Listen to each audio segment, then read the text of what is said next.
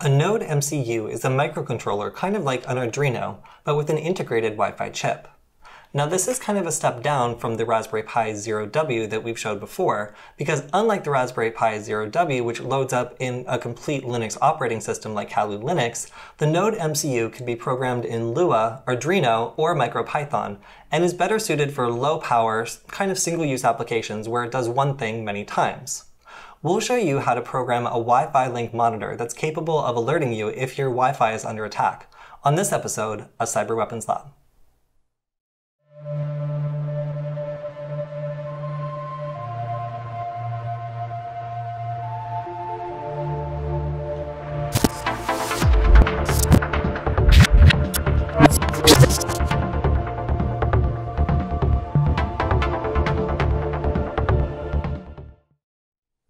In our previous guides, we've explained how easy it is to disrupt a wireless network with tools like MDK3.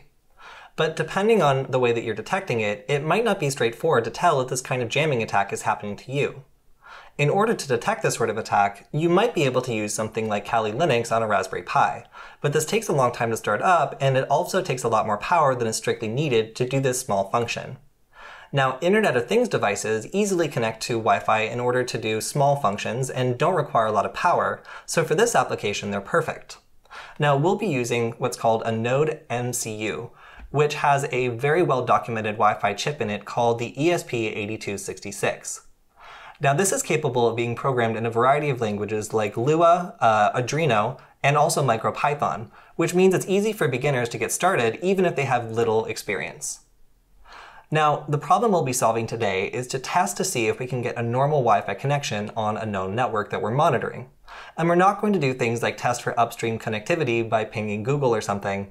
Instead, we're going to keep it really simple and just turn an LED indicator either to green for a successful connection or red to indicate that for some reason we're not able to connect to Wi-Fi normally. Now, as soon as we attack this with something like MDK3, we should see the LED turn red, which means we need to do a little bit of wiring with the NodeMCU in the breadboard in order to make this work. Now, to get started, we'll need a NodeMCU, a breadboard, and then a 3-color RGB LED in order to indicate when we have a successful connection versus a jammed Wi-Fi connection. So that's all we'll need to begin. Let's get started. Now, before we get started using the Arduino IDE, we're going to need to take care of a couple things first. You can download the Arduino IDE from the official website, and for the NodeMCU, you're going to need to download the official firmware. Once you have these two things downloaded, make sure that you install the firmware by following the command prompts, the same with Arduino IDE. And when you have the two installed on your computer, after you reboot, you'll be able to open the Arduino IDE and find the following options. We're going to need to find the ESP8622 development package that was created to allow people with this kind of board to code in the Arduino IDE. So let's go into File, and then Preferences, and we should find a whole bunch of different things we can do to add to the Arduino IDE. So here we can see the additional board manager URLs, and this is where we'll need to type in this JSON data package, which points to this URL. And once you copy this, go ahead and paste it into the additional boards manager URL and press OK.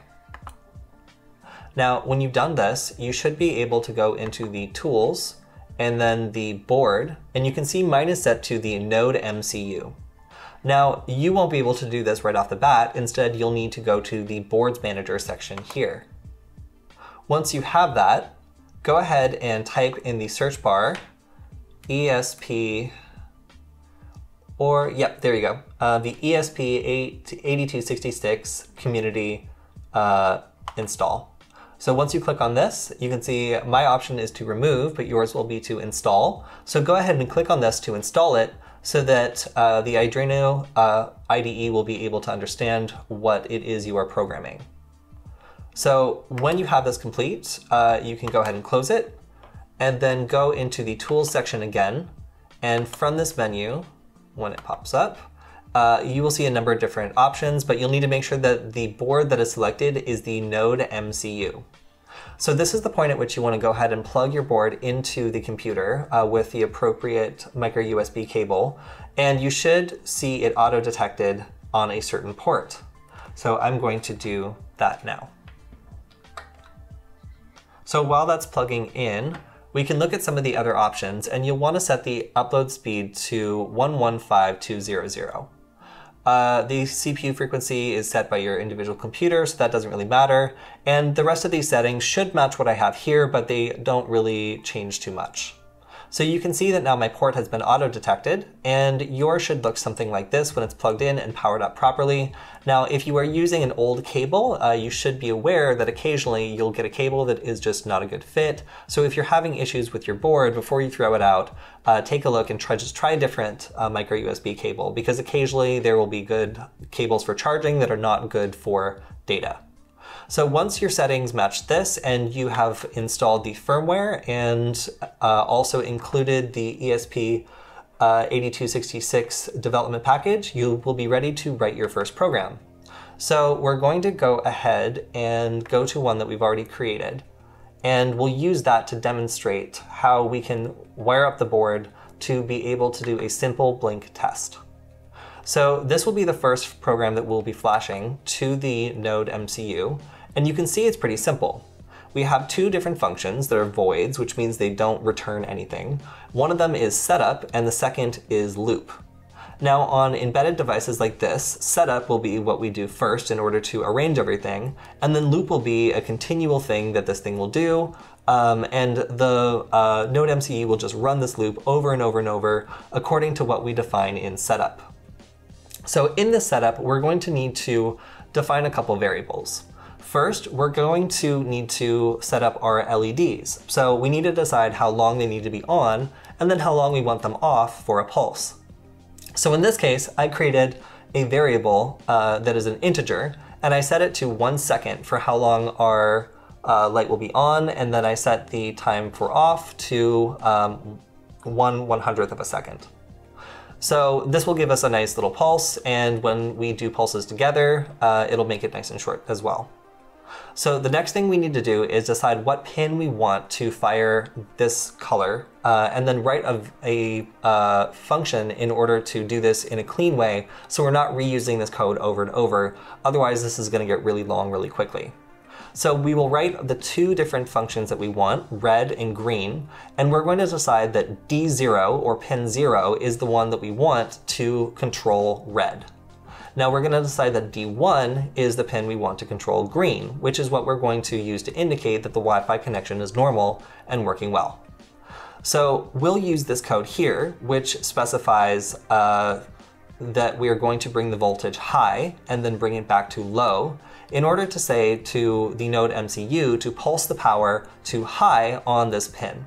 So when we wire it all together, we'll take a jumper wire and we'll plug it in the breadboard directly either into the LCD or LED, or we'll use a transistor, or sorry, a resistor in this case, to make sure that we don't fry our LED if we're using one that's a little bit more fragile. Now that's not really necessary in this project, but in general it's good to use a resistor, because if you have a more fragile LED, it will get fried eventually. So now that we've decided on our pins, we can go ahead and also notice that at the very top in the setup, we have the pin mode set to output for both of these pins. Now, any pins you want to play with, you'll need to set the output mode in the very beginning, but once we've set the output, we've defined how long we want our light to pulse, and then we've used that variable here inside our two functions we've written to control the red and green LEDs. So now, as soon as we're done with that, we can press the upload button, and it will very quickly check to make sure there's no errors in our code, and then go ahead and upload this sketch to flash it to our NodeMCU. So the next step will be to start wiring everything together and seeing if this code that we've written actually works to flash the appropriate LEDs. While that's loading, we can get started wiring together our NodeMCU on the breadboard with the jumper wires. First, we can plug in our LED, taking care to notice which one of the wires is the longest. Now, it's important to do so because the longest wire will typically be the ground, and if you do this wrong, then you'll just be confused as to why the LED is not working. So on a breadboard, the way that the connectivity works is that when you plug in a pin, for example, to this row, the entire row will be connected to that pin. So I'm going to put in the LED like this across so that I'll be able to use a resistor properly and avoid burning out my LED with the current. So now that that's in, I'll need to plug in my ground first before I forget where I put it. And on the NodeMCU, it should be the second pin in. Next, we'll take the red wire and we will attach it to the pin that we decided was going to be red, which was 0. So I'll plug that in here, and then we can start probing to see which LED is connected to which wire. So by touching it, I can see that this is the blue one, the middle one is the green one, and finally the last one is the red one. So we'll plug this one in right next to the ground, but I'm going to plug it in at the end here, and then I will use a resistor to make sure that we don't fry the LED. And I wasn't going to do this, but I figured someone would yell at me who knows about electricity, so I'm going to try to do this properly. There we go. So now we have a resistor in between, preventing the current from going directly into the LED. So I remember that the second one is the one that is connected to the green wire. So I will plug in the second resistor here. And then finally, I'll attach the green wire from the first pin over to where I put the resistor. And we can see that once I plug that in, our test program is running perfectly. Now, if this gets too complicated, you can always, again, just pull out the resistors because it complicates things a little bit. And honestly, on these RGB LEDs, it's pretty easy to just use this directly. You generally won't fry them with the NodeMCU because it's only like 3 volts anyway. So now that we have an efficient way of signaling whether or not we succeed, let's jump back into the code and see if we can write a section that this will output a red or green result, depending on whether or not we're able to successfully connect to our target Wi-Fi network. So jumping into the Arduino IDE, I'm going to open a program I've written that will allow us to quickly and easily connect to a wireless network that we are familiar with. So here we go. So what this is going to do is do an initial setup loop that will have the wireless network name, the password that we're connecting with, and then initiate a couple variables like the Wi-Fi status. So we'll also need to run our pin setup again for output. So here we will specify that we want to set up pin 0 and pin 1 as our outputs. And we'll continue by connecting to a Wi-Fi network with the following commands. Now, when I was doing this, I found these commands online, and in general, if you're looking to do little things like this, there's tons of snippets of code written to accomplish small functions like this, and in general, the NodeMCU is really easy to do so. So I got this to work on my first try without modifying very much. So with these lines, you will also begin outputting to a serial. So what that means is you'll also be able to get information from your computer as to what's happening. So if you get a failure and the LEDs aren't just working, then you'll still be able to find out whether or not your program is working. So in this case, we'll say you are connecting to, and then the network. And then we'll also be able to verify that we're connected by, in the actual loop of this program, saying if wireless LAN connected is true, then announce that it's true and flash green, and if else, go ahead and flash red and print to the serial Wi-Fi not connected. So with these initialized and with these variables introduced, we're ready to push this to our NodeMCU and see if we can get the result by connecting to the wireless network and getting a green flashing LED to indicate that we've got a success. Finally, we'll need to test it, but we'll save that for last. Let's go ahead and click upload, and we'll see if the NodeMCU is behaving in the way we expect it to. Now that we've pushed our program to the NodeMCU, it'll show a random color while it's uploading. As soon as it's done, we'll look to see if it's flashing the green LED we're expecting when it successfully connects to Wi-Fi. And there it is. So now we want to make sure that we're not just getting some random LED flashing and we haven't actually successfully connected. So let's jump into the Arduino IDE and take a look at the serial monitor. Now within Arduino, you can see that under Tools, there's a section called Serial Monitor. Now if your NodeMCU is still plugged in, you'll be able to see here if there's anything coming out.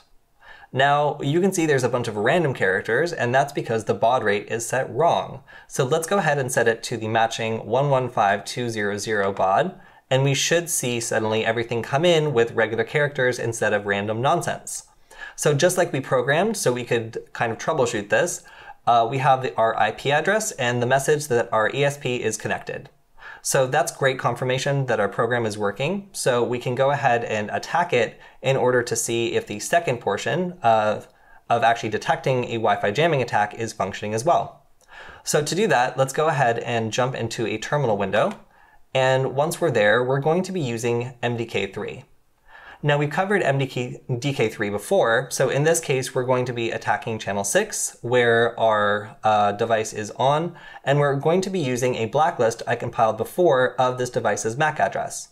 So once we run this command, we should be able to attack it and get it to flash a red LED instead of a green one.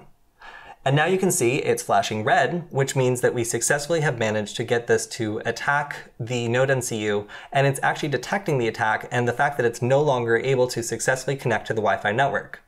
So let's stop this attack, and we can even look in the serial that Wi-Fi is not connected, and suddenly we have green again. So now we can see that this will react to our attack, and it will actually indicate to us by changing the color of the LED depending on whether or not the normal ability to connect to Wi-Fi is being interfered with by an attacker. Now there are some ways that this can be tricked, but in general if an attacker is using something like a disassociation packet instead of a DOF packet, rather than just looking for DOF packets, this will detect any kind of jamming that's affecting the ability to just connect to the network normally. So that's all we have for this episode of Cyber Weapons Lab. Make sure to like, comment, and subscribe, and we'll see you next time.